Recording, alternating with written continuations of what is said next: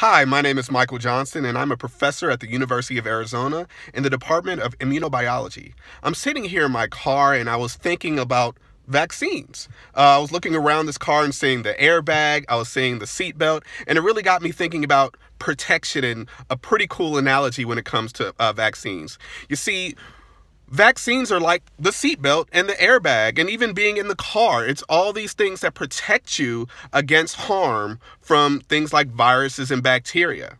Now, some of these protections in these vehicles, like the airbags, are absolutely wonderful, and with some of these vaccines, it's almost like wearing an Iron Man suit and a tank. I mean, you're very, very, very protected inside when you take that vaccine. It trains your immune system to really recognize these bad bacteria, viruses that can really harm you, and it helps your body get rid of them like that.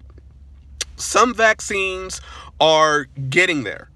So I hear a lot about the flu vaccine, and it's not 100% effective. It's not 70% effective. Well, guess what? Would you rather be sitting on the hood of your car while driving, or would you rather at least have on a lap belt? At least I'd like to have on a lap belt, because at least that's some protection inside the vehicle. I mean, can you imagine how many people would get hurt if they just rode around on the hood of their car? It wouldn't be great. And one other thing that you can do with vaccination is practice defensive driving.